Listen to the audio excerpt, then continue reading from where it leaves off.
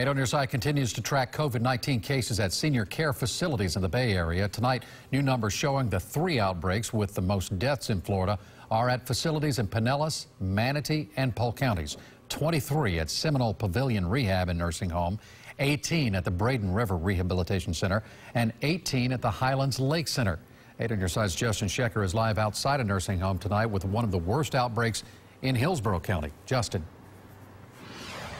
Keith, good evening. With additional testing, the number of COVID-19 cases tied to the Bristol at Tampa has more than tripled in the last 2 weeks. And Sally, there have also been 10 deaths. A concerned viewer tells me she'd become more worried about her mom's health and well-being since the first time she contacted 8 on your side.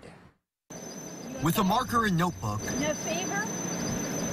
No cough? This is how Anita Court communicates with her 95-year-old mother. Through the window. You feeling all right? She also checks on her mom's friends. You just tell each other you love them, you know, and give them air hugs, and that's all you can do. The Bristol at Tampa announced on Saturday, May 2nd, per the Department of Health's recommendation, plans to test all residents and staff for COVID-19. I've been very nervous all this week waiting for those results. You think it was the right move to test everybody? Yes, I do.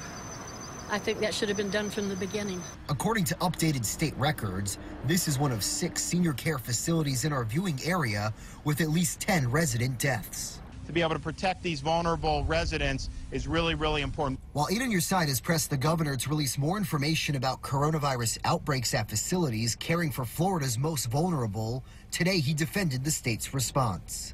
I have the National Guard going to nursing homes. We've got 50 teams going out and testing. Court shared with 8 on your side the results of the tests that matter to her.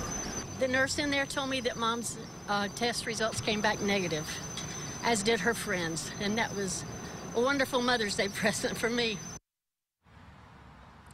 And state records show all 57 residents who've tested positive have been transferred out of the Bristol at Tampa.